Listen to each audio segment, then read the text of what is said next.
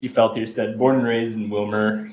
Older brother, obviously, Sam Schaefbauer, works with the Willmar Police Department as a new K-9 officer. So I guess hopefully maybe start a family tradition here, and really looking forward to spending my career here in Willmar working for you guys. So excellent.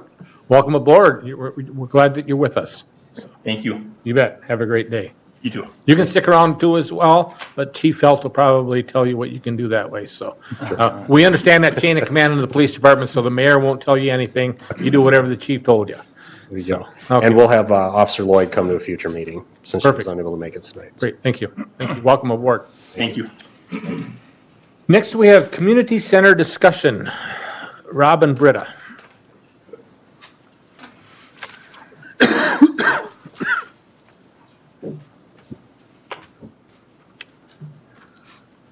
Chief, could you go back and check with IT and see if they have the audio fixed? That sounds to me like they have it fixed, but. I think so. I think they heard it all.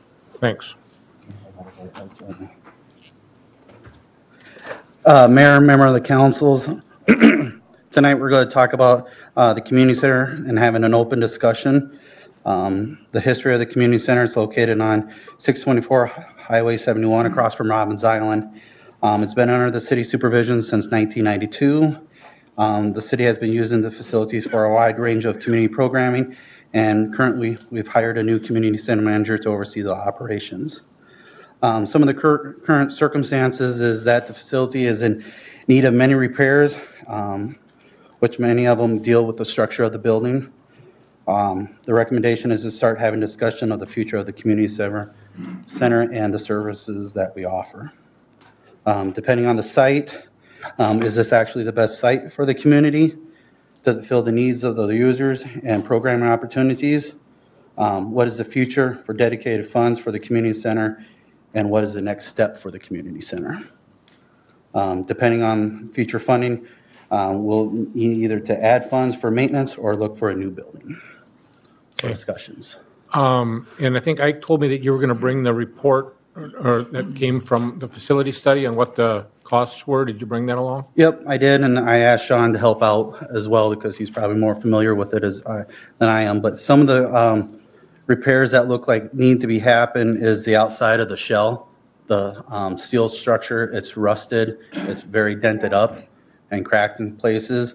Also with the roof, with the snow load that we have, it does warp down the ceiling in that facility, so it's really hard to sometimes actually put the partitions out so we can separate the rooms. Other things that non-compliant bathrooms that need to be updated. The doors need to be replaced as well, and then actually the space is asked to be remodeled. So, And do we know what that cost was? What the cost was? a total replacement cost of the whole facility would be $1.3 million. Okay. And then how about the repairs? For like the restrooms, you're looking at $16,000. To replace the outside metal panels, we're looking at $152,000. And then the space remodeling is over $100,000. So there's quite a few things that will add up to that facility to get replaced. What about the roof? Sean, is that something you can help me out with? I was thinking that was the major issue was the bowing of the beams and the roof. And when you say, well, he's coming up, well, you say 1.3 million to replace. That's it with the current footage of the size that it is? Correct. Yeah, and to clarify on that 1.3, that replaces exactly what's there now. Right. So it's not a new building, it's not new anything, it just actually replaces all the deficiencies that it has currently. The roof itself, and I don't remember which dollar amount it was on here, but you're exactly right. When there's snow or heavy snow events, if somebody doesn't get up there and push the snow off, there's certain doors that won't open because it sags the roof or bows the roof a little bit. And so there's some structural issues on the roof itself that need to be addressed. Dollar amount on here. So basically the bottom line is what we would have to put in to repair it, isn't fiscally responsible. Correct. We got to see what we want to put into it to get what we want out of it. Doesn't make sense to put that much money into a building that, that's probably, the lifespan's probably gone on it. Okay. So I think the discussion for tonight, what we'd like to kind of frame it around is do we try to repair the building, or do we think we need a new building?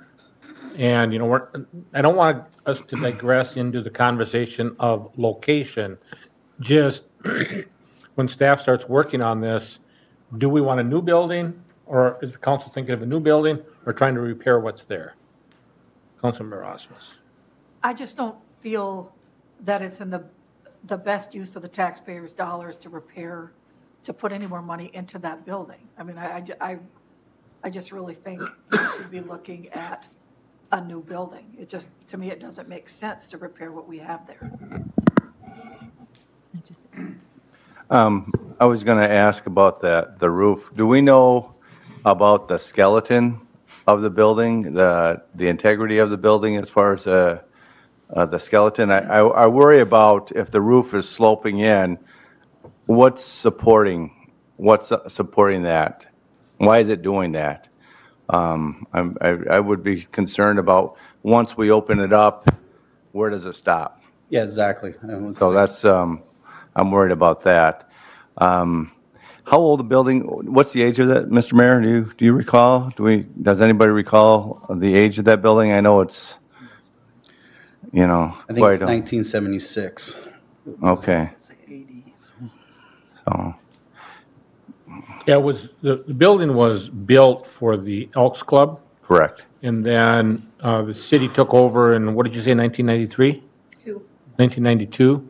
Then the city acquired it from the Elks Club in 1992. Okay. And then I wasn't around then, but does anybody remember what did we do with it at that time? Did we just kind of basically convert it? We took the bar out. Remember, the bar was against the west wall. I'm sorry, the east wall. And then that's kind of where the kitchen is now, so.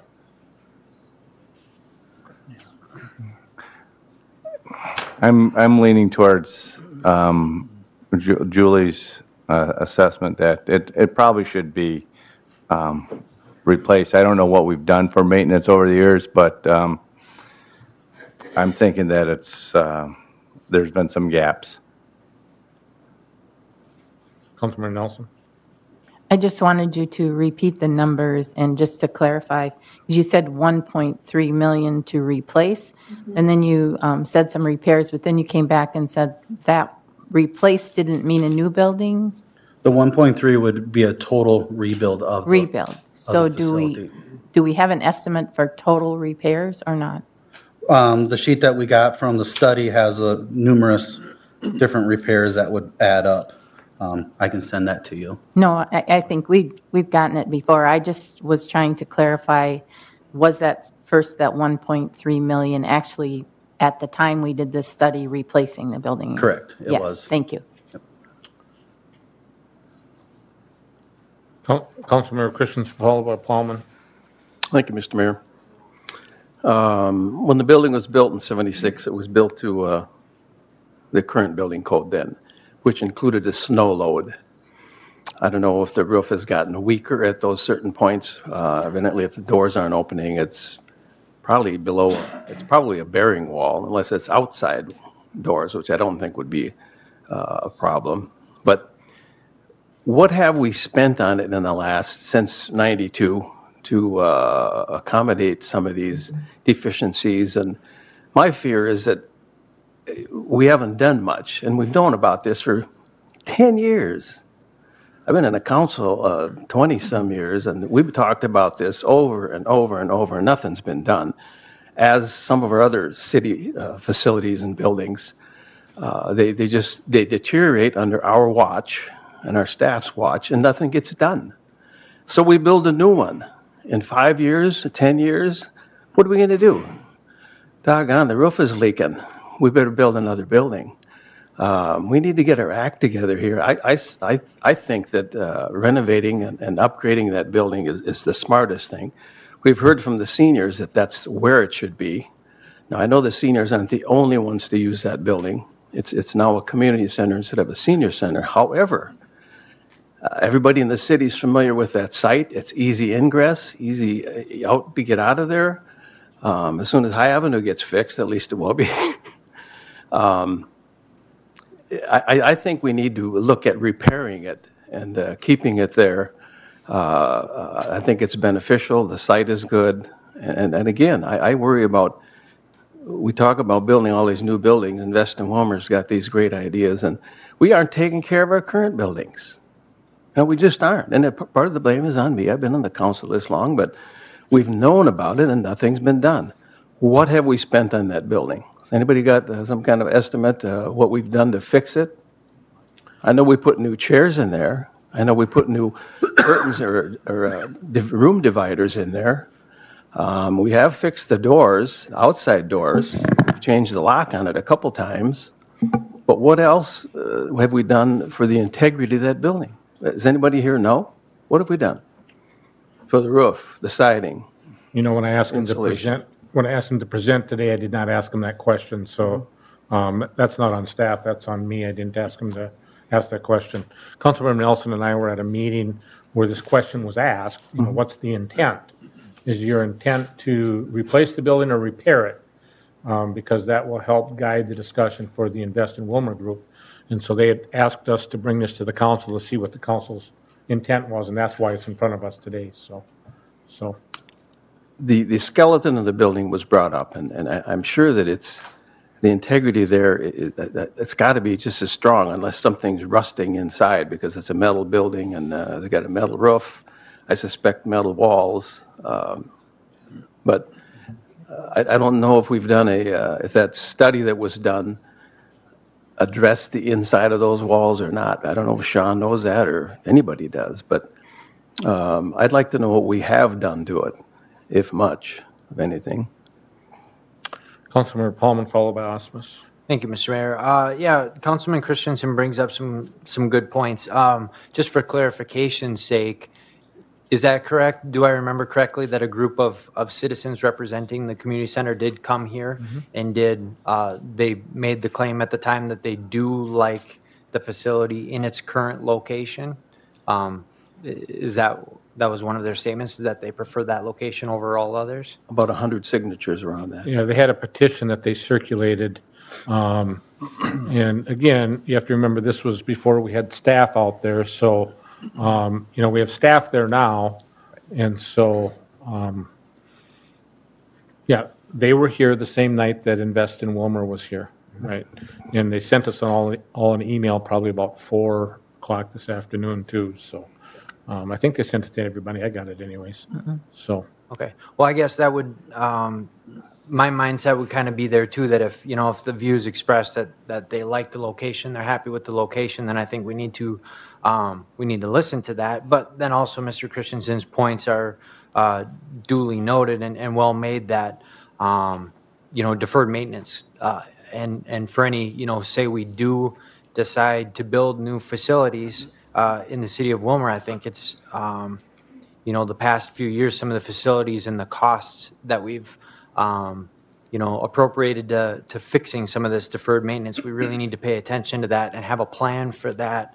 You know, and that's got to be part of the discussion when we're discussing the new facility itself, so that we know, hey, if we do build a new facility, what's our plan for ongoing maintenance to make sure to achieve the maximum lifespan, quality lifespan of these facilities.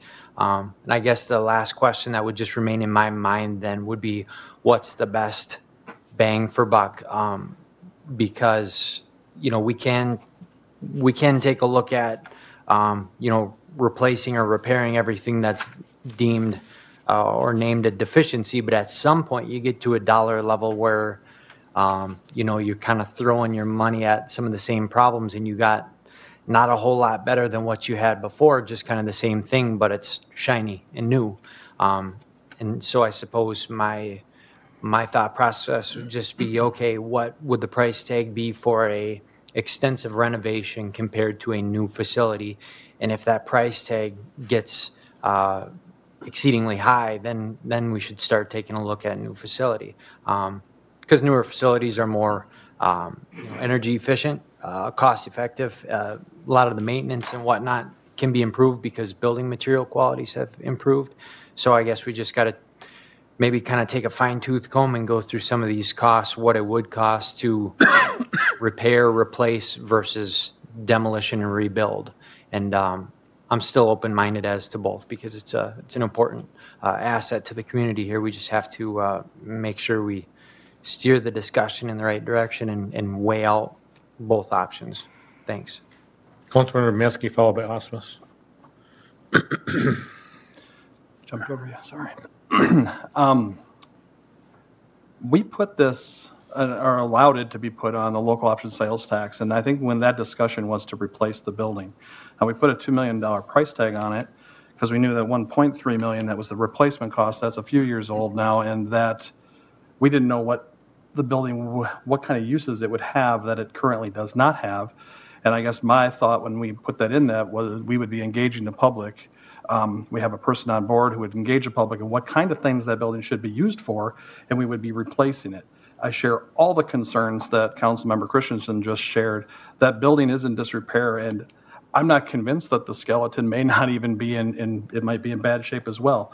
I don't think we know the answer to that, but this is a can we've kicked down the road a long time. I mean, since I've been the council, we've kicked it down the road, and that was the building that was identified as the building in the worst condition that we have. So we have to address it.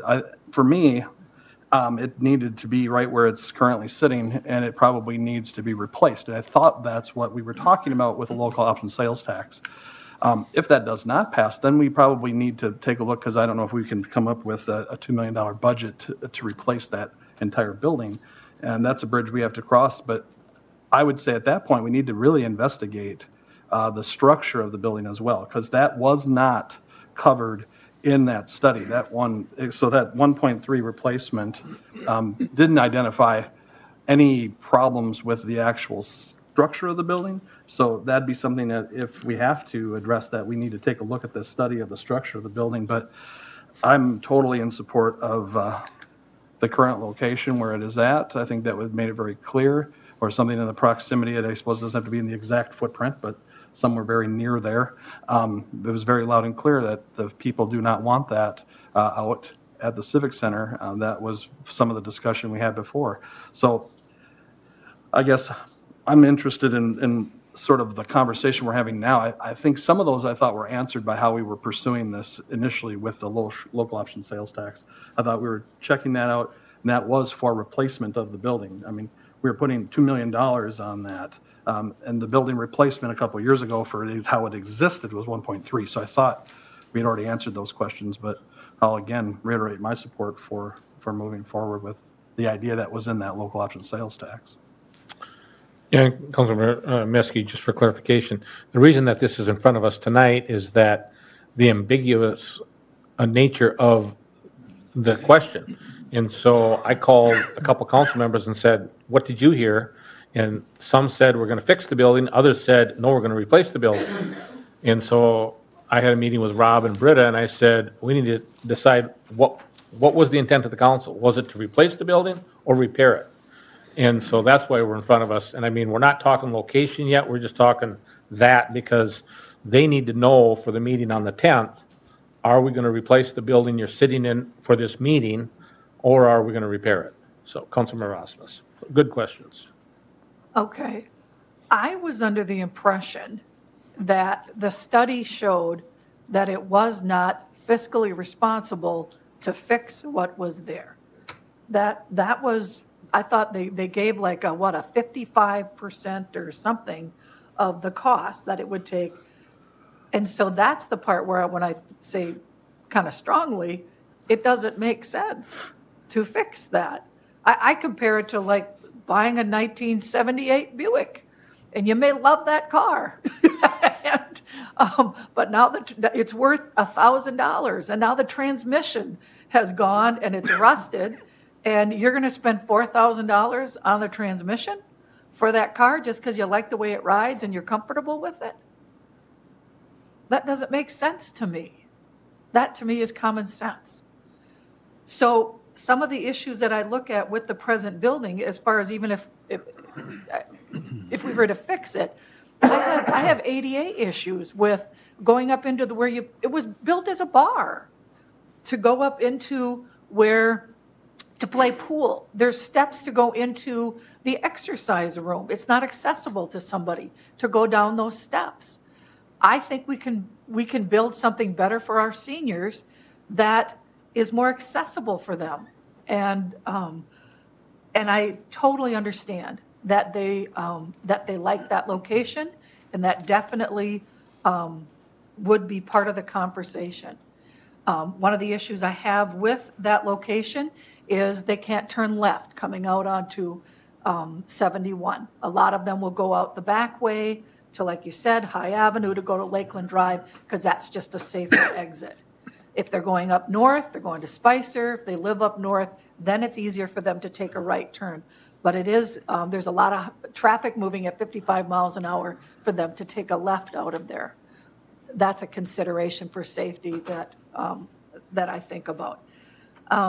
When the people came in with the 100 signatures, I think a lot of that was driven by the initial talk about the local option sales tax and talk that it was going out to the Civic Center. That was kind of thrown out as an idea, as a possibility. They came across loud and clear. They did not want the community center out there. So that was made loud and clear.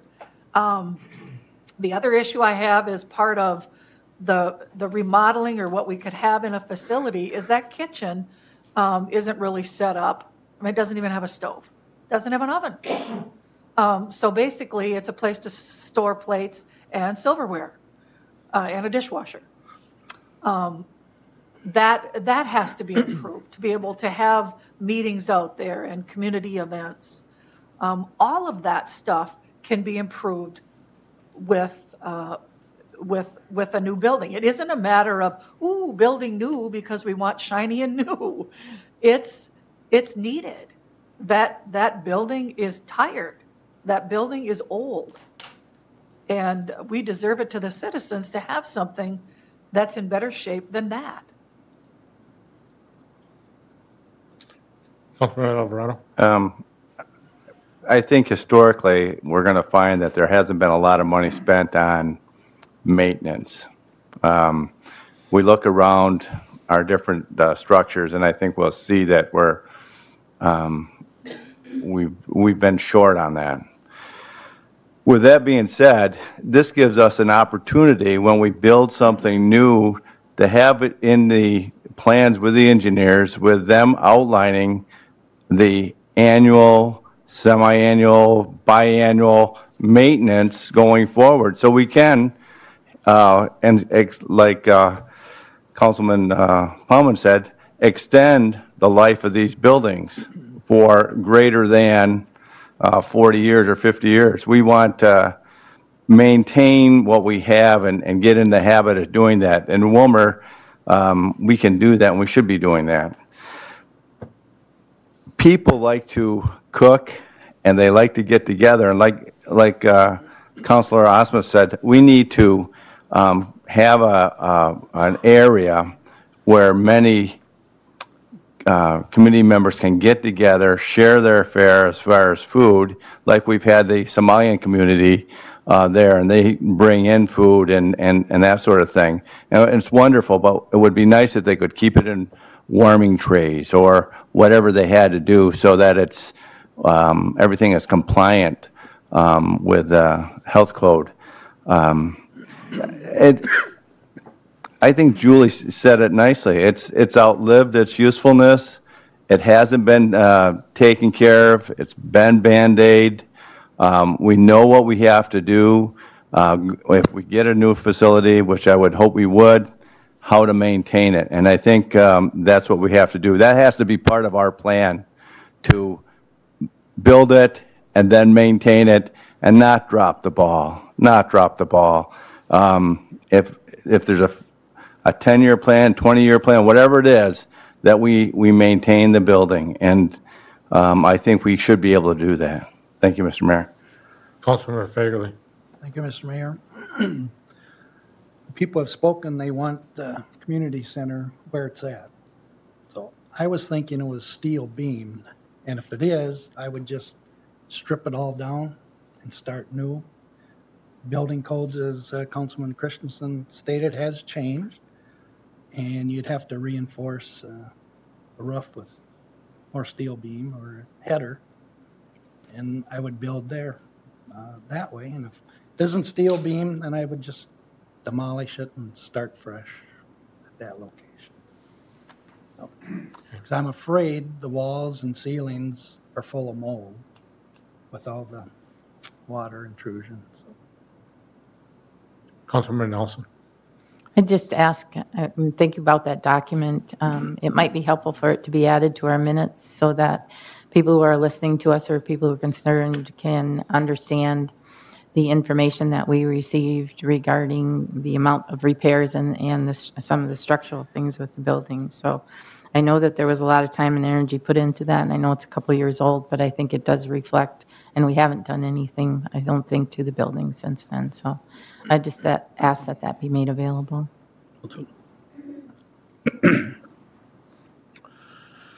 Britta, you haven't said too much yet, so I'm going to kind of put you on the spot. You've been out there now for 6 weeks? I think. Okay. And so what are you seeing on use? I mean, when the building was originally taken over by the city, it was taken over as a senior center. Mm-hmm. And that use has dramatically changed. And now it's a community center, right? Mm-hmm. And so what are you seeing as far as uses? Are you seeing nights and weekends and all hours of the day? I mean, I know the seniors are out there, they're playing cards, they're exercising, they're walking, they've got the garden in the back, they have all that stuff. But really what the goal was by the council, I think probably 3 years ago, was to change the vision of that complex from a senior center to a community center. So how do you see that in places where you've been before? How does it compare? We have somebody with new ideas here because that's why we hired you, because you've got a lot of great ideas. So let's hear what you have to say. In my time being here, I've seen a lot of seniors obviously being using of the building. They have dances, music. We've also had group homes come in and play pool, play cards, play games. I've seen some of those.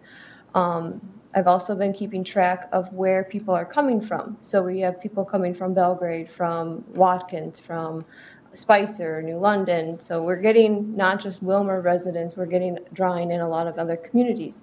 I've also been seeing some families come in. They've been reading books, looking at the children. So we have a little children's nook. I think that could also use some improvements. But so it's a little bit more still on the senior side of usage, but I think it has a lot of potential if we can do some updates to the building and make it more community friendly. And so, and then when you and I talked last week, your vision for this is really a community-driven vision, right? Mm-hmm. I mean, it isn't that you're expecting to walk in and tell the council, do this, this, and this. No. I mean, your goal is to go and solicit input, have conversations, one-on-one or group or something like that. That's kind of what you shared with me when we visited. But, I mean, is that kind of the vision you have? Yeah, totally, 100%. I think it needs to be the whole community center. Everyone should be having their input on what they want to see come from that building. Like, it should be accessible to everyone who uses it. So we need to make it user friendly for everyone that is using it. I was over at Bethesda for a meeting. When was this? Probably within the last 2 weeks. And they have that thing in the floor for the kids to play on. And they move that around. I don't know if you guys have been over and seen that yet, but that thing is just so cool. And it's an interactive thing with both the elderly people and with the younger people. Awesome. And it's just a tremendous tool. And, those are some of the out-of-the-box things we could think about. And so, so exciting. Thank you for sharing that. Councilmember Maskey. I was wondering, Britt, if you could expand a little bit on, you said, well, if we could do these types of additive things, we could do these kind of direction. If you could expand on what some of those things might be. Like Julie had said that there's no kitchen. there's no one can cook anything, so you can't do any baking there. You can't bring in a party and have those container warming trays to keep things looking nice and presentable. If you're having a 50th anniversary party there, it has to be crock pots and those trays. So I think if we could upgrade the kitchen in that regard, that would be awesome. There's no real art supplies. You can't really do any creative art programs or painting type of things, crafts. The exercise equipment is very limited. There's just the 2 treadmills and 2 really outdated bikes. So seeing that updated would be awesome to get a more user-friendly seniors, kids, whichever age group equipment out there where they could learn and do these kinds of things as a family even. Another one would be the wood shop. We have the wood shop out there. I don't think a lot of people even know that exists. So getting a group, I'm trying to promote a group that's going out there right now. So hopefully getting just more people engaged and knowing that it's accessible to do something, but bring your family with too, and also make it a family center instead of just a community center. Thank you. And I also want to say, I think it's really nice that you've done the study of where people are coming from. It makes me feel a lot more confident that we put this as a local option sales tax issue, because that really speaks to what you do with those projects. This is talking about not just Willmar, this is a surrounding community. So I appreciate it. Thank you. Councilmember Alvarado. Thank you, Mr. Mayor. Could you maybe elaborate on who uses the facility currently? I know there's the men's choir, the barbershop quartet, drum circles. I've heard that there's a bingo, a Mexican bingo on Friday nights or something. What are some of the community uses of that building?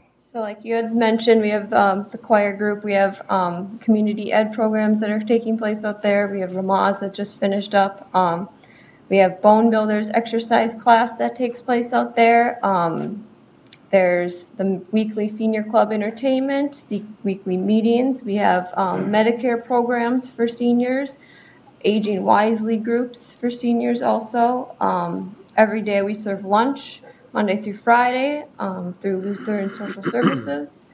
What else? Quilters. Quilters, thank you. Quilting group that takes place pretty much throughout the whole month. The dance, Wednesdays and Fridays, they have a dance out there for the seniors as well. Different music lessons. Accordion. Violin. Yep. Piano. Yeah. Okay. So what I'm hearing is that the age group is from newborn to seniors, pretty much. Right now, yeah. Okay. And you would hopefully expand that with different ideas that you and the mayor have spoken of. Right. And like I said, with some of those updates we could do, programming could just expand upon that with different groups, different age levels, more communities, hopefully. Okay. Thank you. Rob, could you share a little bit what we had talked about the outdoor activities? Yeah, right now we're kind of landlocked about what we can do outside in that center, just because of the highway there and then the high avenue behind. Really the only outdoor space that we got right now is for the garden space. Otherwise, we can't do any outdoor activities with families that we would want to get into. I know Brent and I talked about some of the things that we could do as family programming, but we're kind of landlocked at the senior center, at the community center. One thing I'd like to add too about with the building itself, it's not really set up for us to have a lot of programming in that building right now. Just because of the dividers, if we're having a drumming class going on, then we put a divider on, that's going to disrupt the next group that's next to them if we're trying to hold another meeting. When I was doing the facility scheduling with the school, we would never have a meeting space for people to go to that are 25 to 30. Now it's really hard for us to find a place like that besides a classroom. And if you've ever tried to sit in a middle school desk, it's not very comfortable. Or you're sitting at a cafeteria on the round circles, those aren't very comfortable to sit after in a half an hour. So we need to have those type of facilities out there. Then we also have to have it so we can hold 75 to 100 people as well. And we don't have that right now. I don't think that the community center is set up that way for us to host those type of events. And some of the goals that Britt and I have is to bring those type of programming ideas to the community center. Councilman Christensen. Thank you, Mr. Mayor. Now, you speak of family activities. We got Robbins Island Park, or Robbins Island, right across the road from there. I look at that as a place for family outdoor activities. And it seems to me that we're leaning toward building, and I'm not totally opposed to that, but let's see what underneath the skin of this thing, just taking the steel off. But it seems we're trying to be everything to everybody here, you know, from dance to drum to pool to whatever. I mean, you know, we have other facilities in town, including the Y, that a lot of seniors go there. We've got Bethesda, we've got Bryce Care. I mean, there's places where they go to exercise that we don't have to be all of that to everybody. But we do need a transition to a community center because the senior center has gone from, it was almost 400 people that belong to it, down to about 100, 150, I think, presently.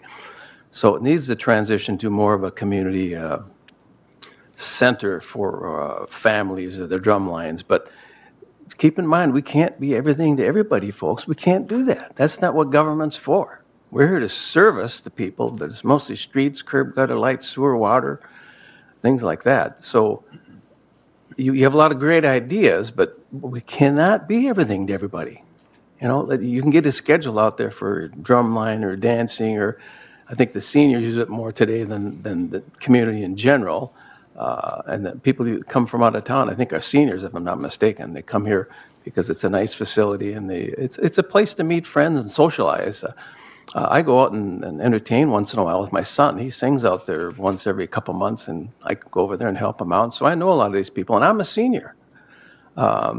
And this transition we're making is because a lot of people my age, or seniors today, young senior, I guess I'd call it, don't use that facility. The average seniors out there, I think they're 75 plus. And it used to be early 60s to 80s that were out there. So there is this transition we're going through. There's so much to do today for people my age, whether it's in Willmar, St. Cloud, the cities. There's a lot to do in Willmar that doesn't include going out to the senior center and playing cards or the music, entertainment. So let's not try to be everything to everybody. You know, set up 5, 6, 7, 8, 10 programs and limit it to that, and work hard on it, because, well, you can spread your wings so far, and pretty soon you're not doing the job if you're trying to do everything.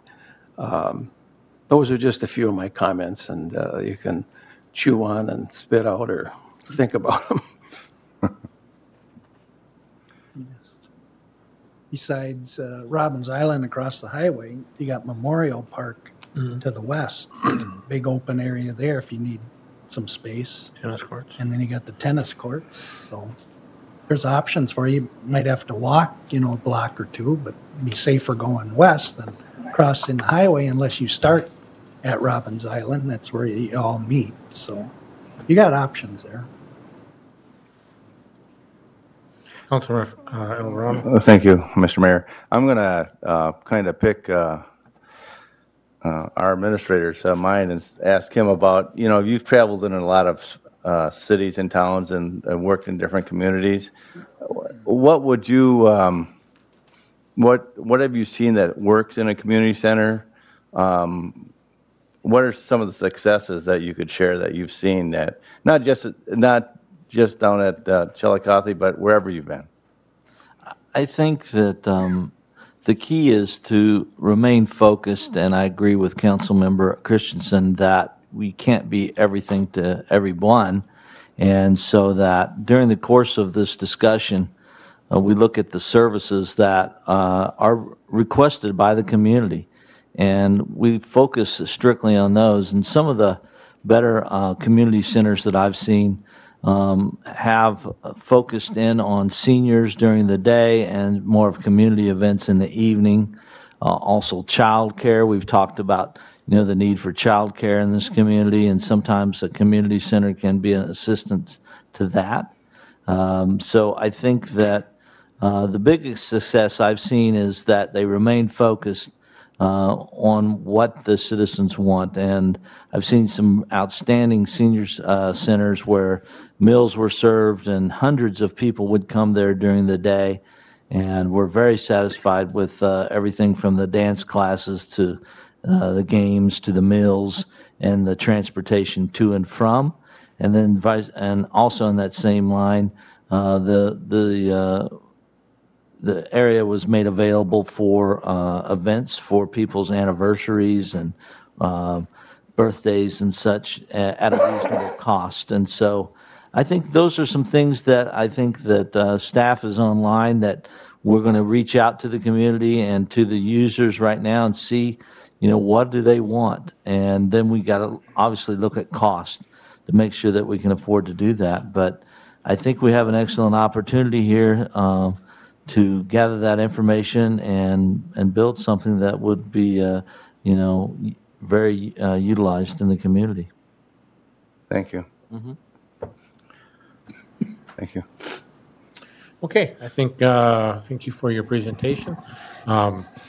If I were to surmise, and council tell me if I'm getting this wrong, but we're leaning more towards a new building, and the people that are thinking of remodeling would want to see what the inside of it looks like first before making that decision. So is that a correct analysis of what I heard? Well, I don't know about the inside comment. I think what we're hearing is that if the actual steel framework is salvageable, that those folks were talking about that part being the same. But yeah, that's what I was talking about. All right. Yeah. And I heard three people have that in their comments, that they were concerned about that. That's what I had. So, go forth and try to make some wisdom out of it. So, thank you. You now have a wide range of conversations here. So, thank you. Thank you. Thank you, Britta and Rob, for your presentation. Next, we have the Community Development Committee. Councilmember Fagerly. Thank you, Mr. Mayor. Bruce Peterson called me and said there's a developer that's wishing to build some apartments in town, and he's looking at a TIF district. So, Mr. Peterson. Mayor, members of the council, the city has received an application for tax increment financing assistance from Samuel Herzog of JH LLC. His proposal is to develop 4 72-unit buildings over a 4-year period. The project would include 120 garage stalls and is planned for a site of approximately 15 acres on North County Road 5. The developer anticipates constructing one 72-unit building each year for 4 years, beginning in 2019, depending on the market. If the TIF process proceeds, annexation and land use approvals will be sought concurrently with the TIF review. I think we're all aware that there's an ongoing shortage of workforce housing in the city. Despite the recent housing construction activity, which has been a pleasant surprise, a serious shortage remains, and we hear all the time that it impacts the ability of businesses to recruit and retain employees. We have a developer that stepped forward and has a proposal to help alleviate some of the housing shortage. In order to do so, TIF is a key part of financing the overall project. You will recall that the TIF plan would require a public hearing, and we are also required to notify the county and school district and explain the financial implications of the proposal on each taxing jurisdiction. The ongoing issue with the use of TIF is that a lot of people would say it gives an unfair advantage to certain developers. In a multifamily market such as Willmar, it's virtually impossible to build multifamily units without some level of assistance. And the assistance is typically there as an inducement for the developer to do the project. I mean, the developer cannot afford to do these projects as charity projects. There is a return expected on the project, and tax increment financing definitely anticipates that there is a return on that project. The total value of this project at build-out, as estimated by the county, is approximately $28 million.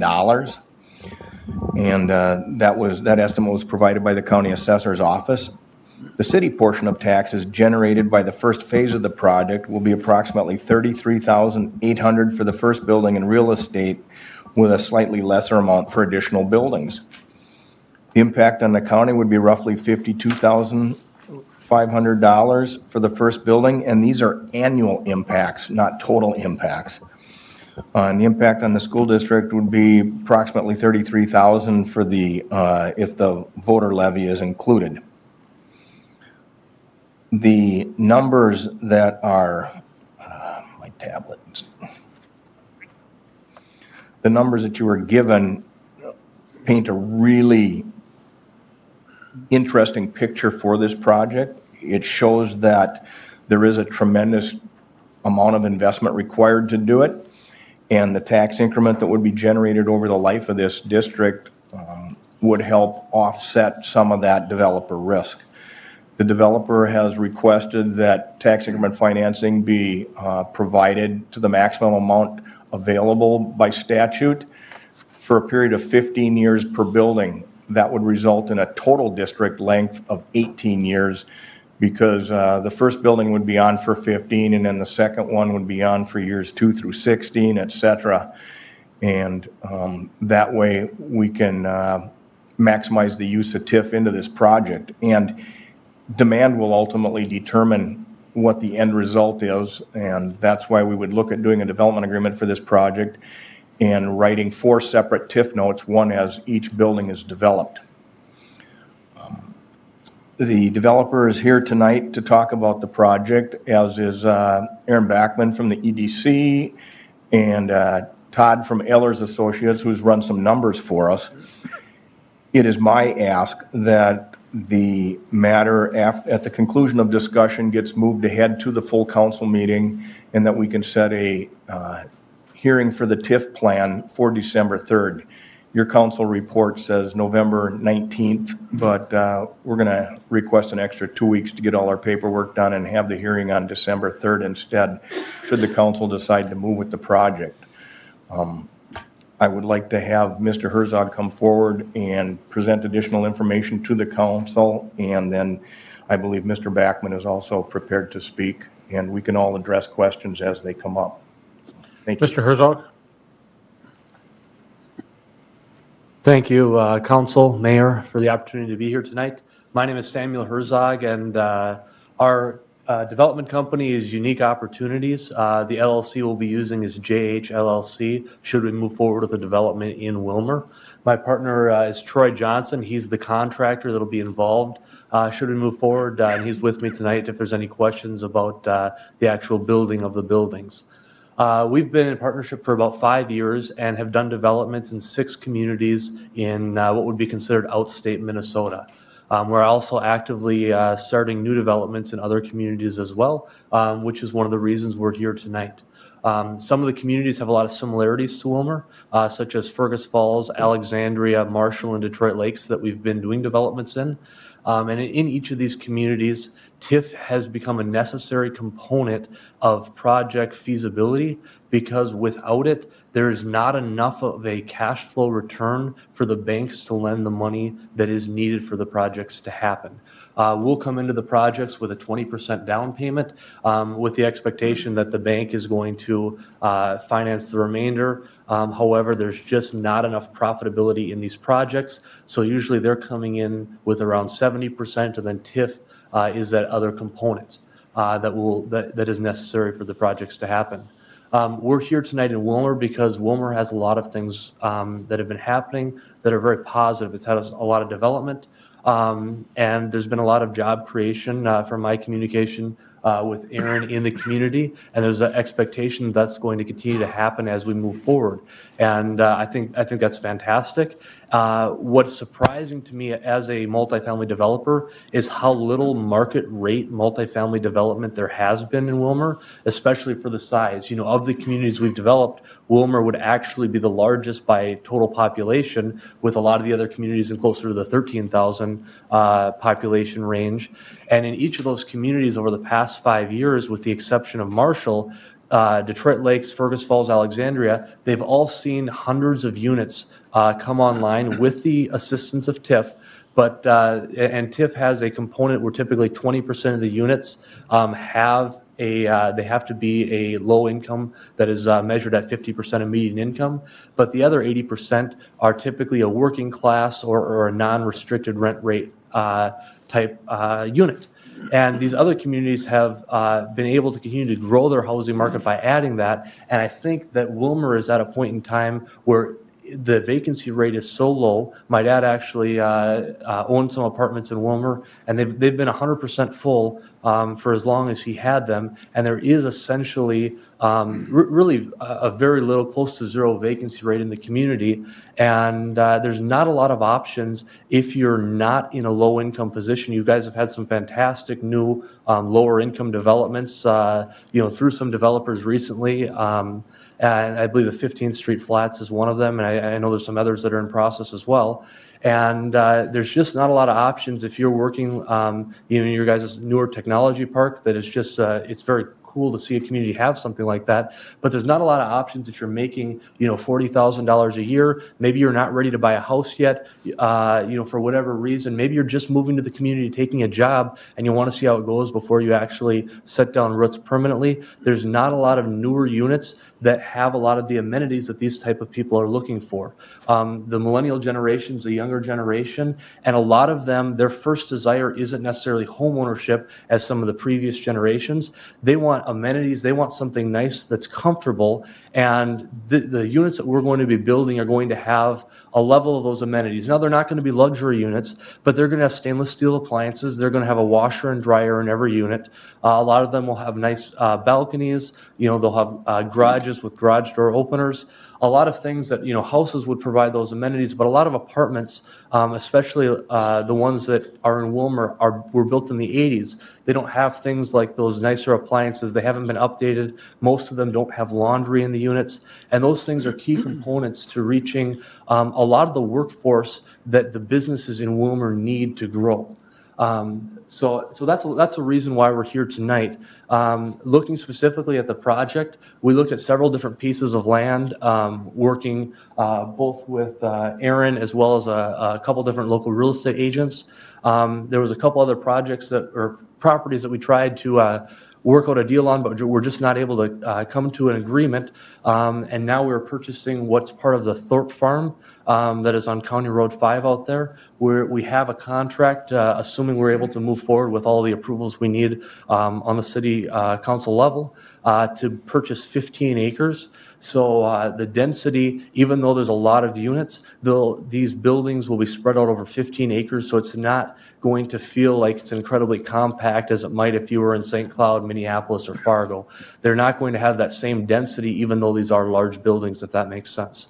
So we're looking at doing our first building in 2019. It would be a 72-unit building. And I feel like looking at the market, 4 buildings over 4 years is very achievable. And I think that, honestly, the community will absorb it. And I think it will help increase some of the job growth as well, because it will bring in some new people that are willing to take those jobs, as oftentimes housing is a reason that is cited for people not being willing to move to a community quickly. So I'd be more than happy to answer any questions or comments that any of you guys have. And I know Todd from Ellers, who is your guys' consultant, has looked at our numbers. I'm sure one of the questions that all of you will ask is TIF really needed? Is this another developer that's trying to get rich, that just wants to basically take as much as he can? And I can say no all day long, but obviously I think your guys' consultant can look at the project numbers, look at whether they're actually feasible, and give you guys a lot more input there. I can tell you, without TIF, this project won't happen. So yes, you're giving us a significant, a significant tax advantage through TIF. However, if the buildings aren't built, there's really no money to give us. So I feel like that's one of the really important selling points of TIF. And I think that's why it makes sense from the city's perspective to move forward. I'd be happy to entertain any questions now. I think maybe we'll save the questions until after Aaron has presented. Sounds perfect. So if that's okay? Yeah. Aaron? Aaron Backman, EDC Executive Director. Mr. Mayor, members of the City Council, I'm pleased that Samuel and Troy are here tonight. They are an experienced housing developer team. They have developed tens of millions of dollars of housing in Greater Minnesota, including the Rosewood Apartments in Alexandria, that's 180 units.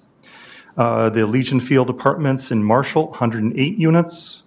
The Legacy Trail in Fergus, 36 units, and others.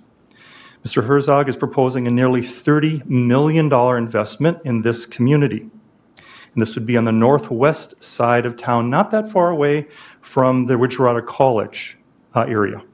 You know, in my discussions with Dr. Johnson, he was excited about the possibility of more housing closer to the college. Bigger picture. Over the last 10 years, Alexandria, the city of Alexandria, has developed between 600 and 700 multifamily units. They were constructed primarily with TIF. How many multifamily units were constructed in Willmar during that same time? Zero. Excluding basically senior housing, and now we have 47 units under construction with 15th Street flats. And that was including some TIF that made that happen. So I would encourage the council to consider this opportunity. Thank you, Aaron. Aaron, was financial going to speak, or just if there's questions? Thank you, Mayor, council members. Todd Hagan from Ehlers and Associates. The city, Bruce had tasked me with preparing the tax increment numbers. I took a look at their project pro forma. We do that at our office as well, but have not been instructed to go through it with a fine-tooth comb, did a kind of a brush stroke with it, and with Aaron. You looked at the taxes, the property tax they had listed in there as far as what would need to be paid per year, and that appears to be accurate as we can kind of estimate at the moment with the estimated market value of the project. And it looks to us that it's infeasible without TIF. There's a rate of return that looks about the same as what the property taxes would be spent, so it's kind of a wash that way, right? So you kind of relieve them a little bit, redirect the taxes per year, and it kind of actually comes back to the developer in more of kind of a profit that way. So it looks like it's in keeping with that as well. Yeah, we did the numbers, sent them to Bruce. That's where we got some of those numbers from as well. So we can go through a more extensive look at the project pro forma. We can even talk about look-back provisions when it comes time to actually cut the deal with the developer.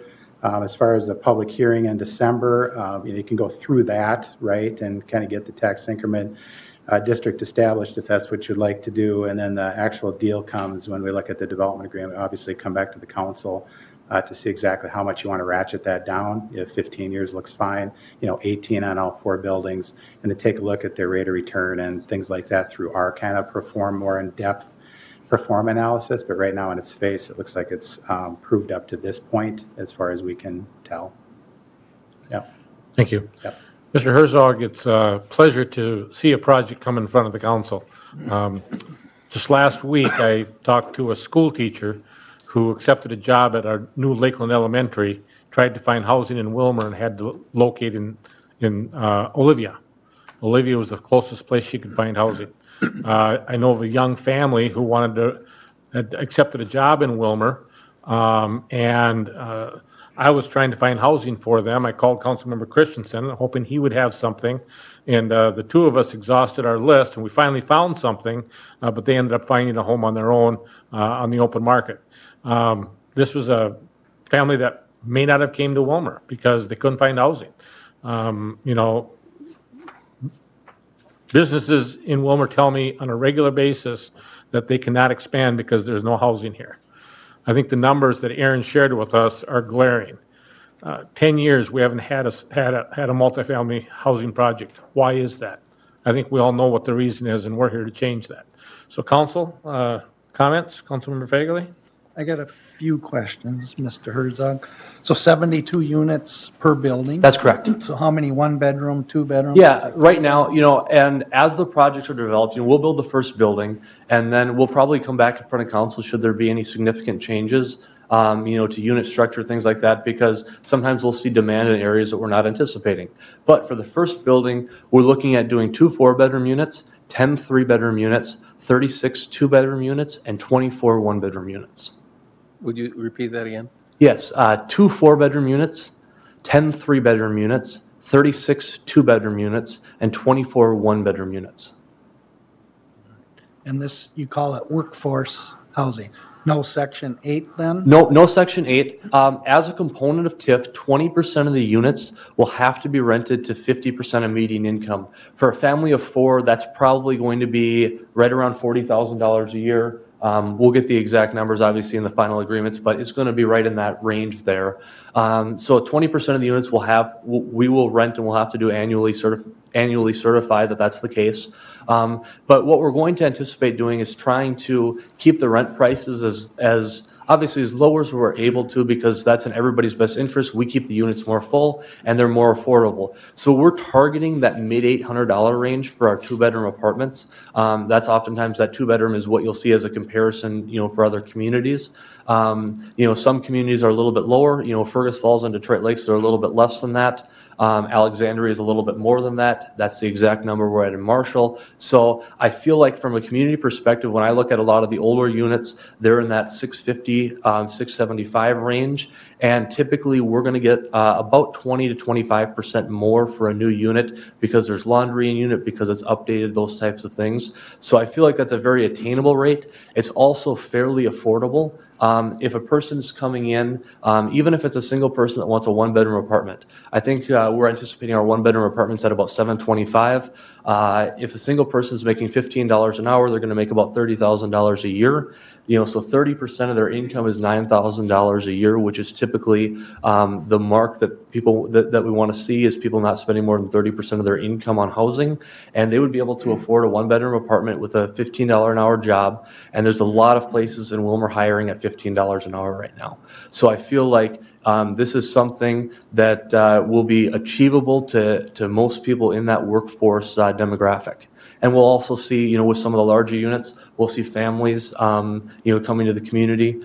In Alexandria, we just opened a building that was 6 4-bedroom and 6 3-bedroom units. So with those larger units there, we've been able to see a lot more of those families relocate.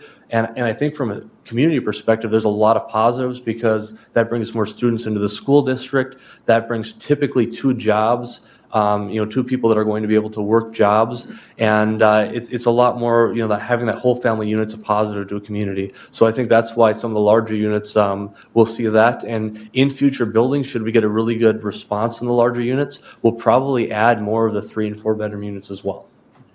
And garages, do you have to pay extra? Yeah, that's a structure we've gone with. We're close. We're out of Fergus Falls, so we're close to the Fargo area, and I've had a lot of experience working with some of the developers there, even though we have not built in Fargo. And they've taken the approach of building a garage for everyone.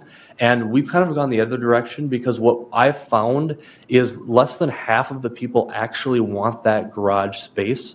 Often, because it's not heated, it's 40 yards from the building typically, and they can find a parking spot that's closer. And cars don't have the same issues they may have had 30 years ago, where they're just not going to start if they're not in the garage. So a lot of them would just rather park closer to the building and walk in. And what we've done is we've just made the garages nicer. Most apartment complexes don't install their own openers, and we have the keyless entry and those type of things for all of our garages. So we've set it up. We build them a little bit bigger too, so you can actually get a full-size truck in them. So it's something where the people that want them, it's going to be nice, it's going to be usable for everything that they want, and the people that don't want to have one aren't going to see it reflected in their rent. So we're not going to make it an across the board. So we typically see about a third of the tenants that are willing to pay for that and that desire to that level. So you plan on keeping the property or owning it? Yes. We are developing long-term hold. That's our business strategy. So we're going to come in, we're going to build it, and we are going to own it for the foreseeable future. We don't there's no plan to sell. This isn't a 10 years, we're going to hold it and then we're going to, liquidate and pull our money out of it. We anticipate being here for the long haul. Once these 4 buildings are built, we want to see what else, needs to be done, in Willmar. There's a property by the Copperfield Landing, I believe is the name of it. There's that corner piece of property, and we tried to negotiate on that. But we'd love to do, on a site like that, or potentially that site, a building with underground parking. That's a huge thing that people really like right now. So, there's future developments we'd like to do, and we'd like to partner with the community long term to do some of those. But right now, we want to look at these first 4. We need to prove ourselves as developers to you. You need to make sure the buildings look nice, that you get positive feedback from the community, and obviously we need to make sure the city is going to support us to be able to do this initial building right away as well. But we anticipate a long-term relationship. So before you got into this, were you in sales? I grew up on a strawberry and raspberry farm. So yes, I was at all summer long during the strawberry raspberry season. I was selling my flats of fresh picked strawberries. So I did sales. All right. Any other questions? Audrey? Just looking at the site plan, I wondered if you could just address some of the common space in the building or amenities. Yep. And then the drawing that you have, it says pond, park, walking trails. Just to, Yep. The pond is a requirement of the MPCA, I believe. MPCA? MPCA, yeah, okay, we're good. So basically, any impervious surface that we add, that's parking lots, that's the building, we have to make sure that we have enough storage for a 100-year rain event, should there be a significant amount of water, so that it wouldn't, flood the city's stormwater drains, basically. So that's what the pond is. We're kind of in the initial stages of the development here. Over the next few months, there's a few different ways it can be developed. It may hold water, it may not hold water all the time. We'll just have to see. But yes, in the buildings themselves, there'll be an elevator in every building. There'll be a community room in some of the buildings. There'll be workout rooms in other of the buildings. When you do 4 buildings, our experience has been, I've managed a lot of complexes that are older too. We don't have very many projects that we've done 4 buildings. In fact, our largest project, we only have 3 buildings on right now. We have phases to build our 4th and 5th buildings. But what we've seen is if you have the same community room in each building, they're not necessarily used that much. So you can do a community room in one, you can do a workout room in another, and you would do share amenity access. So if it's in one of the buildings, any people from all 4 of the buildings could use that. So we do a nice community room in one, you do a nice office in another, you do a nice workout room. One of the things that we're looking at doing right now, we're trying it right now on a building that's, it'll be finished next May in Alexandria, but we're doing a shared 3rd-story balcony with built-in grills and stuff. So that's something that we're going to look to see if would be feasible for this project as well. So we're looking at having some amenities like that. There won't be any laundry amenities or anything like that because those will all be in unit. We also make sure we have really large hallways. A lot of the older apartment buildings, it's very difficult to move larger furniture in and out. So we try to make our stairwells and hallways really work well for that aspect. From the outside of the buildings, we'll put in at least 1 playground, probably 2 for the property. There is the advantage of this site that we're very close to a city park. Do you know what park that is called? Boss. No. Boss? No, there's another one. The church. It's literally touching the property borders this other park. So that's a huge advantage to having this specific space as well, is having that area. But walking trails, regardless of whether we do a balcony, we'll have built-in grills for people to use outside, things like that. The walking trails, and we'll probably put in some type of a dog park. With dog refuse containers and stuff like that. A huge component of the people in this workforce housing, a lot of them have pets. And, there's 2 approaches you can take. You have a lot of landlords that are going to be like, we just don't want to see pets in here. And with some of the new emotional support requirements from the state, it's very difficult to say you can't bring any pets in our buildings because they can get doctor's notes and you really can't say no from a legal perspective. So we've gone the other direction and we've said, here's the deal. We're going to embrace pets. You might have to pay a $200 deposit or something like that. but we're going to try to build our buildings where a bunch of the units are pet friendly. So we have a lot of our units, we'll put in waterproof LVT and LVP flooring that's specifically designed to be odor resistant and waterproof so that pets can't damage it as much. So oftentimes we'll see a third of our units have some type of a cat or a dog. We do have breed restrictions and weight restrictions, typically at about 40 or 50 pounds is the largest you can have a dog. But it allows a lot of people to make that place more of a home, because for a lot of people, having a pet's a huge part of their life. So we try to be as inclusive as possible in letting people live in their home in whatever way is most comfortable to them. Thank you. Fernando? Thank you. What about your management team? Yeah. Can you tell me how they're managed on a daily basis? I can. Okay. I own the management company, so that's why I can tell you. I started the management company several years ago, right when we were starting this company, because one of the things I'd seen in a lot of new buildings, I had some relatives who had been a part of building projects, not from an actual involvement, but just from a financial perspective. And they always, at deer camp every year, they would talk about how much they hated the management company. It was kind of, the joke that went around. So my perspective going into it was there's got to be a better way to do this. And I'm not going to say we're perfect by any means, but I'm involved in the day-to-day operations of the management company. My office is in my management company's building, and we try to do as good a job as possible. We're going to have, when we come in here, when all 4 buildings are built, we'll have 2 full-time managers that work there full-time. So in one of the buildings, there'll be an office. It'll probably have 3 offices, in a reception area. So we'll staff that during normal business hours. We'll have emergency staff here. So if there's a call in the middle of the night, we can actually send somebody out. So we have a 24-hour emergency line that we answer at any point, day or night. So that's a huge relief to a lot of people coming in, because if you have an issue in the middle of the night, you want to be able to call somebody other than the police or the fire department if it's a water leak. So we provide that service. We provide a lot of I'm a little bit younger, and I have a lot of the technology experience through college, and some friends that I have, and I had a lot of them help us design websites, help us design online tenant portals. So you'll get an account being a tenant with us. You'll be able to do everything online, from paying your rent to, if you have a complaint or anything like that. And we try to streamline that process and handle it.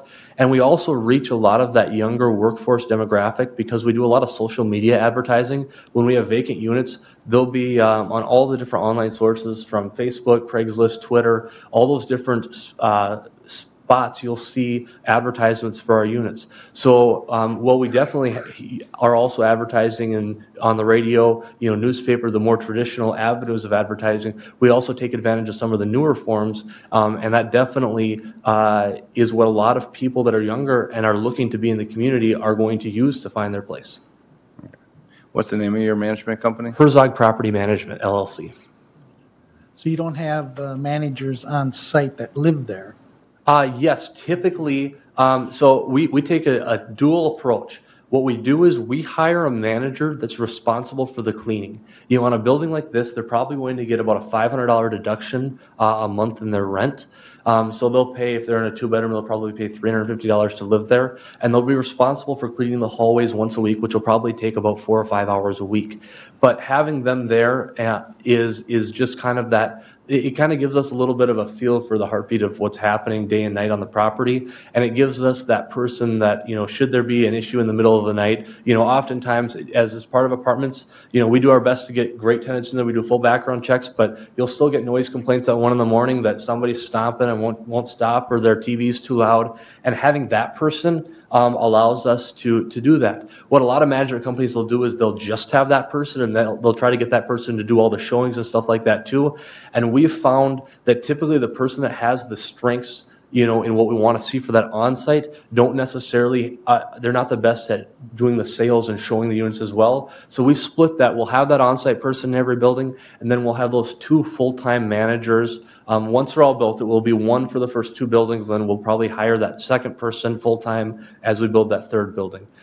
Typically, that person will be there. They'll work 40 hours a week, 9 to 5 or whatever it is in the office. And they'll be in charge of the oversight, the bigger issues, the things like that. But we will have people there 24/7 that live in the building as well. All right. Ron? Thank you. Sounds like you thought of everything. Well, I don't know. Probably not. I've been warned that sometimes it sounds too good to be true. I'm in the contracting business also, by the way. I was doing the math here, and if you divide the total number by the units, it comes about a little over $97,000 per unit. We approved one over on 15th Street Flats, and it was more than twice that. Yep. More than twice that, almost close to $200,000 per unit. That brings a big question in my mind. What are we doing here? And that also is a TIF district. We've approved several of them in the last few years here, along with many tax abatements. And because of that, we've got a 5% increase in our budget this year. If not for those TIF districts and tax abatement, we wouldn't be asking for more for the budget. So it isn't us up here that are going to be paying for this TIF district, folks. It ain't us. It's all those people living out there in Willmar, Minnesota. Couple of questions. Were you sought after to come bring this project here? In Willmar, I was not. I actually called Aaron, and at the time I got a response that they were in the middle of working on the 47th Street Flats there, and he called me back a couple months later, and we met up, and that was probably 4 months ago? April. So we've been in communication with him since then. And the reason we're here is because there hasn't been a lot of market rate development, and so we saw it as an opportunity. Mm-hmm. Do you know something that we don't know about? 300 people going to fill these units? I would point to Fergus Falls because it's my hometown as an example. Mm-hmm. I want to say this in a nice way, but Fergus Falls has less going for it than Willmar and Alexandria and some of these other communities. Our Target's closed, our Kmart closed, our Sunmart closed.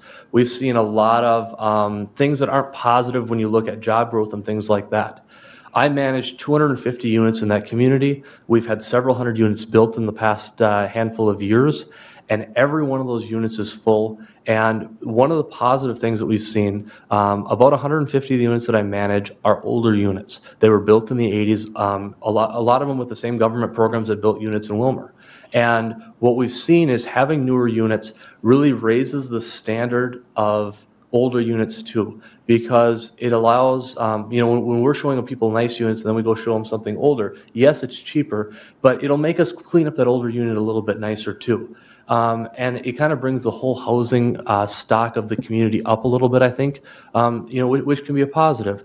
But what I know is if Fergus Falls can fill that many units, there's no way Willmar can't. And I know that probably isn't, extremely comforting to you, but I have not seen any one of these projects that we've done or any other developers like us have done not fill up and not stay full.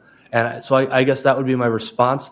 I look at, when I just look at Willmar, I feel like there's enough job openings in the community and there's not vacancy. These units right now, if we filled every unit, it would really bring Willmar to what would be a normal vacancy rate in the community. And honestly, I feel like it would bring people into the community. I mean, Alexandria has had essentially a zero vacancy rate, and that's a community that we've done a lot of development in for 10 plus years now. It's had no vacancy. And they've added 600 units in the last 10 years, as you said, I think a little bit more than that actually. And they've added 600 units, and their vacancy rate isn't any higher than it was before. And I think we're going to see that in Willmar too. I can't guarantee that or promise it. That's why we're going to build it one building at a time. But I know for sure Willmar can handle 72 units. And I'm very confident, or fairly confident, that it can handle all 4 of these buildings, and likely more than that. I agree with you on the millennial thing. I mean, we run into that too. They don't want to own a home. They don't want all the work that comes along with it. And they're getting married later and later and later and having kids later and later, which means they don't even think about a home till later and later. Yep. It's affected the housing industry for the last probably 12 years. However, we have a lot of subsidized housing in Willmar. I mean, a lot of it. I get asked by a lot of my constituents about, how much more do we need in Willmar? Yep. And really, what do we need as a council? How much more subsidized housing? We have of the home ownership rate in Willmar, I believe it's well over 50% that's rental. And we've seen in the past when HRA has done some projects like this that people leave the rentals in Willmar and go out to your new one because they got, new appliances and everything's fresh and new. And most of it is subsidized. Yep. And we got people living in Willmar in older houses that don't have new appliances, don't have new windows and furniture, and they're paying more than what you would be charging for this. But my question is, how much subsidized housing do we need or want in Willmar? We've got 15th Street flats going up. There's 324 units that are going to be going up on Lakeland Avenue out by Midwest Campus, and this is up to close to 300, 280 some. It's a question for us, I guess, is how much do we need in subsidized housing? And I've questioned that every time that this comes up, and I've personally voted against all the TIF districts in the last 2-3 years. I can't see doing it. It does give, in the business end of it, it gives the businessman that's owning the building an unfair advantage of cost per square foot. And then he gets all these people coming from other businesses that are charging more because their costs are more. Well, you have an unfair advantage also in doing this, bringing your cost per unit down. And I just wonder how much subsidized housing do we want in Willmar? And that's why I asked, what do you know that we don't know? They probably will fill up, or get close to a 5 or 6% vacancy rate, which is normal. But it takes a lot of people out of these other rentals in town too. I mean, they just kind of shift gears. We've seen that or I've seen it in the last 12 years with HRA housing. I've been on that liaison to that board for a while. I'm not knocking what you're doing. Yeah. Like I said, you've thought of everything. I mean, Rick called you a salesman, and that's what you are. I mean, it reminds me of the Music Man. Do you mind if I give you my perspective on what you're asking here? Yeah, shoot, go ahead. Okay, so I think there's a couple things. You're talking about subsidized housing, and you're right. The other projects you mentioned are subsidized housing in the traditional sense. There's city subsidies, and there's a lot of state subsidies going in there. You mentioned the 15th Street flats, and those projects, traditionally, the state average for those are $210,000 a unit, which is over twice what we're building ours for. And the reason for it is because, they have 25% soft costs in those projects. We're coming in at under 5%. There's a lot of other variables there that we have, with my partner being a contractor, we do everything we can to, keep our costs reasonable. And I'd be more than happy to walk you through, and we've done this with other city councils, walk you through buildings that we've put up before so you can see what we're actually doing. So that's a component of it. The other component is the subsidy is very different than like 15th Street flats. To live in that building, I don't know the exact numbers, but typically a portion will be at 30% of median income, a portion at 50, and a portion at 60. Meaning, if you make $50,000 a year by yourself, if you're working a $25 an hour job, which there's a lot of people when we're doing that, you're not going to be able to live in that building. And 80% of our units will be available to people at any income level. And I think, yes, in a perfect world, there would be no incentive necessary from the city to do that. But the fact is, nobody else has been able to do that, or there would be units up right now if they were profitable to do it on its own. And I'm not saying you have to do it. It's obviously up to whatever you guys feel is in Willmar's best interest. But this is going to provide a lot more than just the subsidies, which are important that like the 15th Street Flats is doing, but this is going to be an opportunity for anybody that wants to rent a nice apartment in Willmar. And I think that's something that is in demand in Willmar, and there hasn't even been an option for people recently to have something like that. So I think that's a component as well. Well, it appears we're going to that's a philosophy discussion. We want to move on because we got a council meeting. So I got a question for the police or the fire chief. Do we allow grills on second and third floors in apartments? No, we do not, according to city ordinance. That's what I thought. Nope. So that's You'll something have to that talk to them. we'd have to talk. Maybe there's not a solution to it. These are very different, and we do a lot of fire safety things. So, I think it could be a unique situation. We'd obviously have to have a discussion and see if it's viable. If it's not, then we don't do that. Maybe you just do a picnic area up there. Okay. But it's something worth looking at. All right. And then to Bruce, is all this land outside the city limits right now, or some in, and the rest has to be annexed in? Some is in, a portion of it will need to be annexed. Okay, and then we have to talk to Willmar Township then and see what amount they want for taxes that they'll be losing on? That's very specifically spelled out in state statute. We're talking very minor amounts of tax revenue in this particular case because it's been annexed. Okay. Any other questions? Mr. Mayor? You know, the conversation we're having is a good conversation to have. And this is free enterprise. Yep. This is capitalism at its best. Yep. This is a young company coming into a existing community and saying, we believe in your community. Thanks for believing in Willmar, because I believe in Willmar as well. Yep. The reason we don't have a lot of people coming to us and the reason we haven't had houses or these types of properties built in the last 10 years is we haven't been easy to work with. And there's a number of us sitting around this table that want to change that. And so we're glad you're here. We're glad you're bringing a project, and we'll look at it, we'll vet it, and we'll make sure it's a good project for Willmar. But this is exciting. This is good stuff. That's all I can ask for. There's one more question. Sean? I was just going to ask, thank you for your presentation. Thank you. You mentioned 10% as a normal TIF district contribution. Is that what you're seeing with all your other projects? This will be the shortest term we've received at 15 years.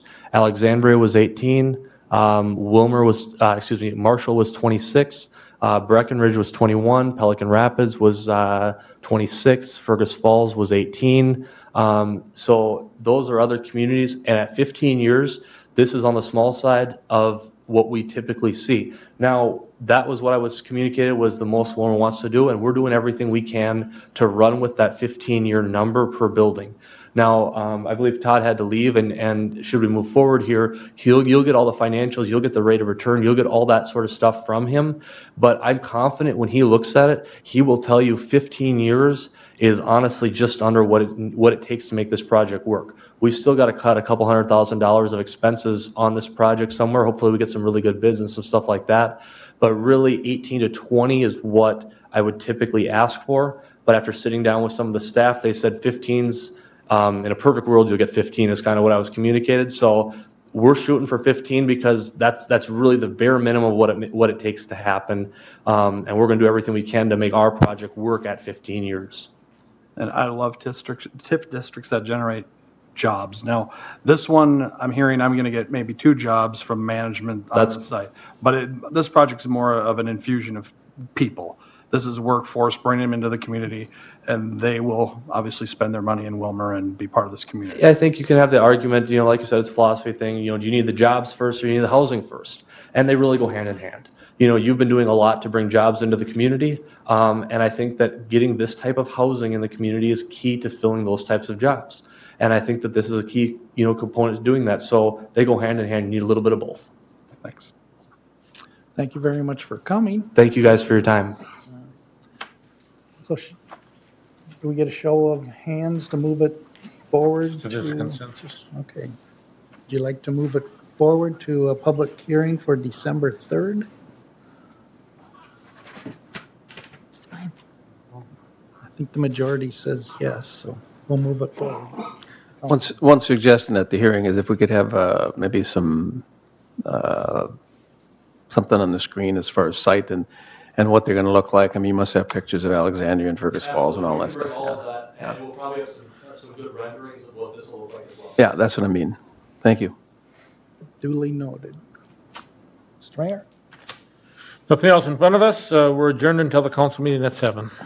Public comment? Didn't have anybody. So. Okay.